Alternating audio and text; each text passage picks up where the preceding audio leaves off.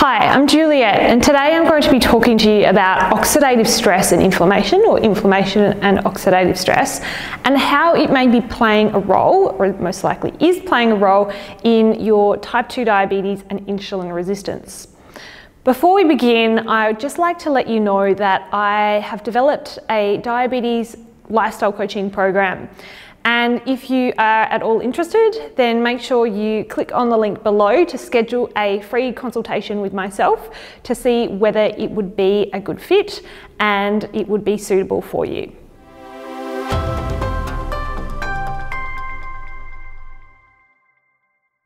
Okay, so inflammation and oxidative stress. So what exactly is oxidation?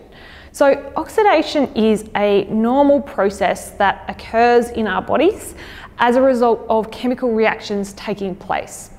So if you think of an apple, so an apple will undergo a certain amount of oxidation and then it ripens, and then it goes through and there's more oxidation, and there becomes too much oxidation and it becomes rancid or off.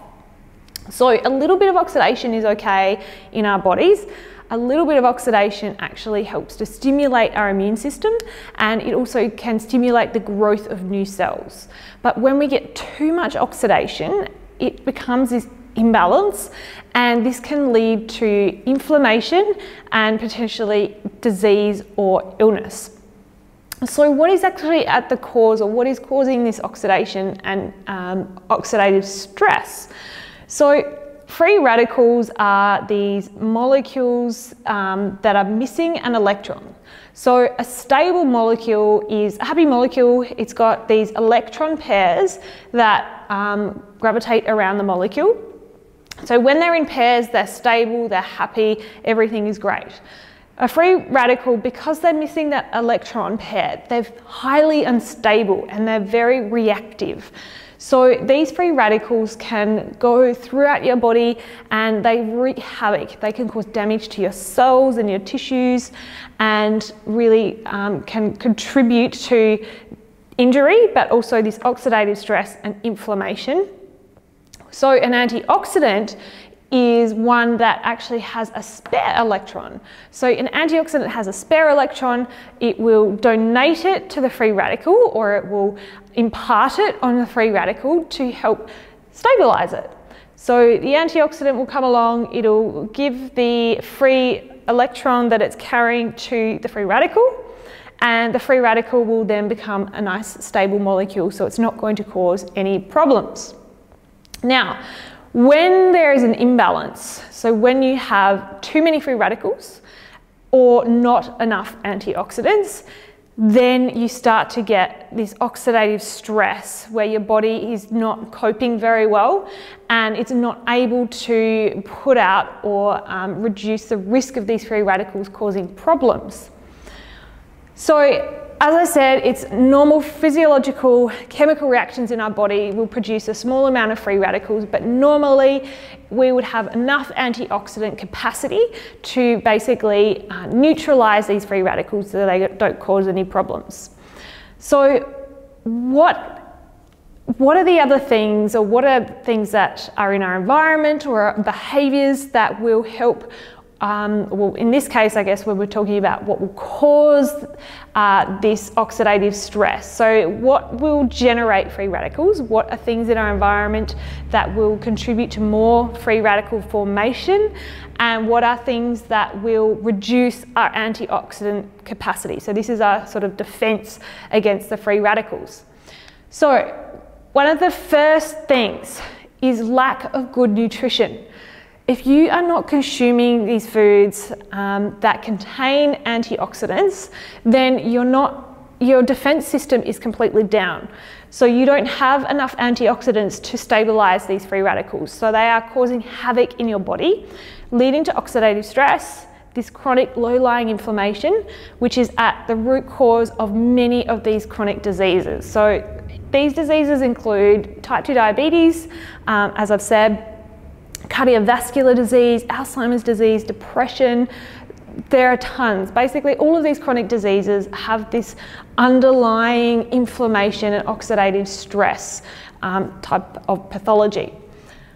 All right, so good nutrition or lack of good nutrition. Where do you get antioxidants from? So you get antioxidants from whole foods, so that is foods that have been minimally processed. When you start to process a food, you start to make those antioxidants vulnerable to oxidation themselves, and they can be lost or destroyed to the environment, to heat, to moisture, to the air. So, I mean, if you're thinking of an apple, you know, an apple over time will lose its antioxidant capacity. So if we alter that apple in some way, if we cut it, it's going to speed that process up. So when we start processing foods, we start to lose the antioxidant capacity.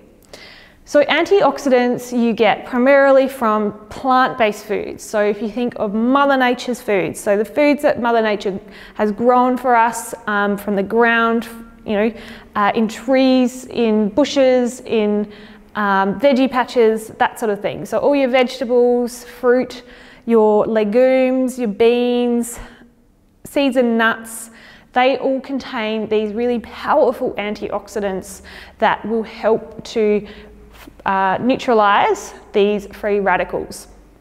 So diet is really, really important.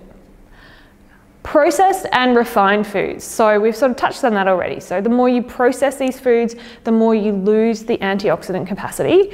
But often these foods will also have lots of artificial chemicals added back in.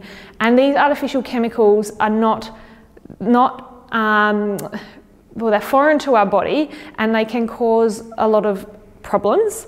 And our body really, you know, has to try and get rid of them.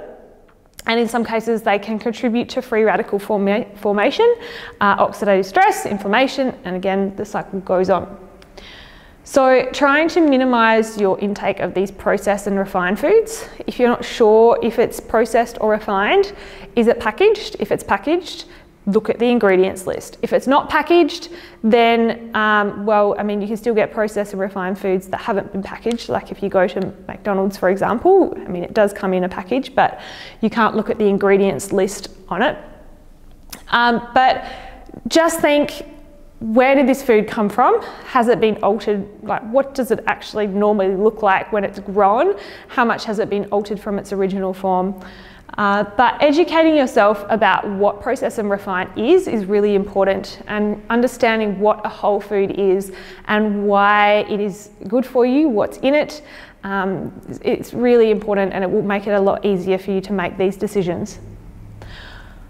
So high blood sugars and high blood fats, or diets high in refined sugar and fats, and particularly these inflammatory fats like processed oils, oils that have been highly processed, like your vegetable oil, but also saturated fat. If you have high cholesterol and high blood sugars at the same time in particular, they can start contributing to inflammation in the body. So if you have type 2 diabetes and your sugars are running high, they in themselves can contribute to oxidative stress and inflammation. So you can see it really is a cycle. It can go either way.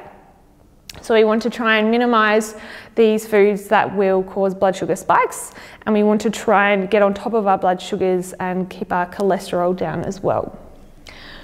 So number 4, environmental chemicals. So these are chemicals that are found just in our homes, in our food, so things like pesticides and a lot of the chemicals that actually leach into our food from the packaging, particularly if they're plastic packaging and you're putting them in the microwave and things like that, then there's a much greater likelihood of these chemicals getting into your food.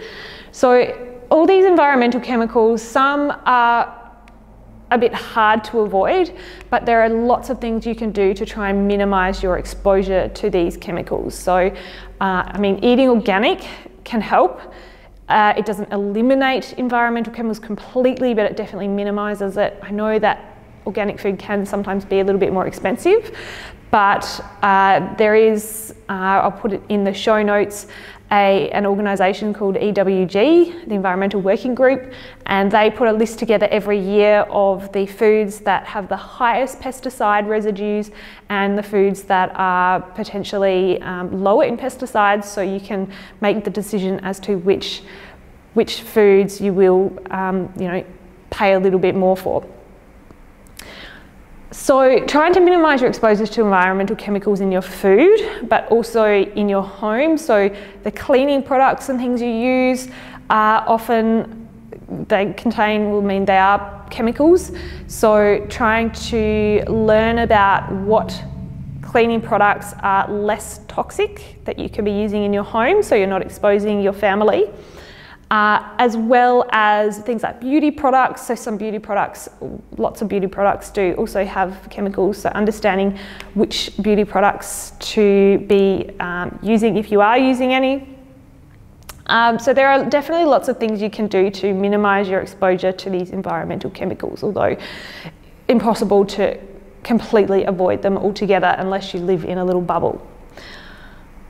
Number 5, so smoking and alcohol. So these are definitely things that we've known for a long time that will generate free radicals in the body and can contribute to oxidative stress, inflammation. Pollution, well, it's a little bit of a tricky one to avoid or minimise if you are particularly living in a population dense city. But I guess you can, just be mindful of it and do your best. Stress can actually generate free radicals and oxidative stress in the body. Lack of physical activity. So when you actually move your body, when you're exercising, in the short term, particularly if it was a more strenuous workout, you do produce some free radicals because these chemical reactions are taking place in your body as you do exercise. But at the same time, you're stimulating your body to produce its own antioxidant capacity. So the exercise is actually going to be helpful in reducing the oxidative stress and inflammation in the long term. So being physically active is going to be very helpful, but being physically inactive, and if you're sitting around all day, then you're potentially increasing that risk of this oxidative stress building up in your body. Radiation, so radiation, I guess we don't hope, luckily most of us are not exposed to this very regularly. And the sun's UV rays. So I guess here in Australia we have very hot sun, so we do need to be mindful about when we're out in the sun and covering up in those really, when the UV rays are really high, so right around midday. But of course, we don't want to completely cover up and not get any sun because then we wouldn't be getting vitamin D, but just being mindful that we are a little bit sun smart. Okay, so I hope this has been helpful, and if you're thinking that, oh, that's easy, I'll just go and buy a whole bunch of antioxidant supplements and I'll be fine.